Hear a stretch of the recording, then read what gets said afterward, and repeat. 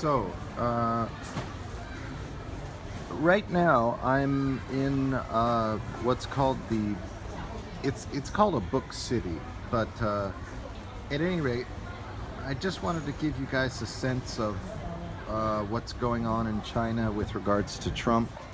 Well, not that much. This is the art of the deal. They've translated it into Chinese.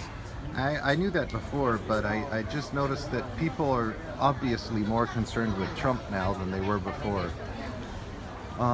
This is my favorite bookstore. I love this bookstore. It's in the center of Shenzhen.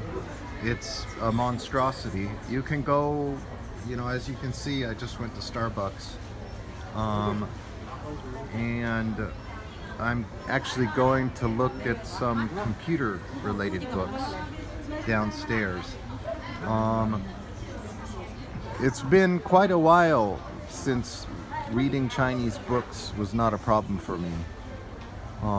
So I get more out of this than you probably will, but nonetheless there are English books here.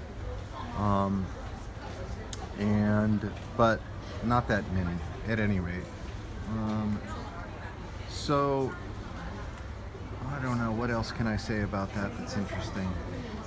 Not much, other than, okay, you can see, all right, Kobe Bryant, Hillary Clinton.